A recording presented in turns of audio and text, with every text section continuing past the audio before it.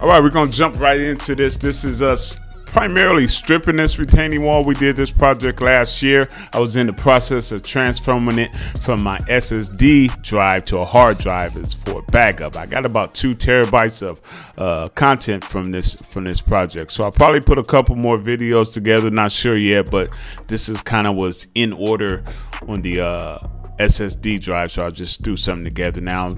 Got some pictures in here kind of walking you guys through the process of us putting a retaining wall together. It's not an in-depth how-to, but it just kind of gives you guys some pointers on what it takes. It was 8 feet long, 60 yards. We used about 3 tons of rebar. You can check out part 1 and 2.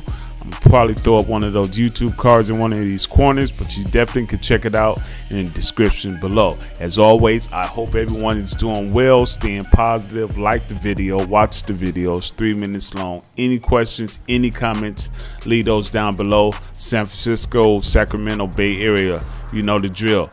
Hit us up, looking for some work, retaining walls, concrete, modern landscape, decks. Hit us up. All our information is below. Appreciate you guys.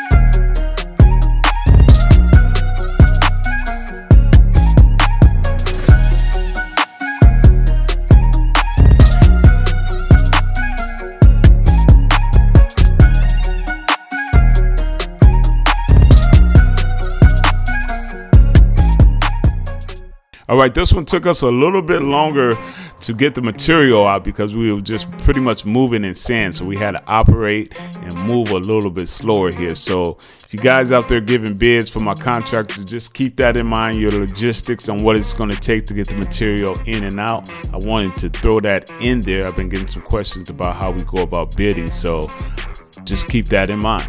Let's get back to the video. Appreciate you guys.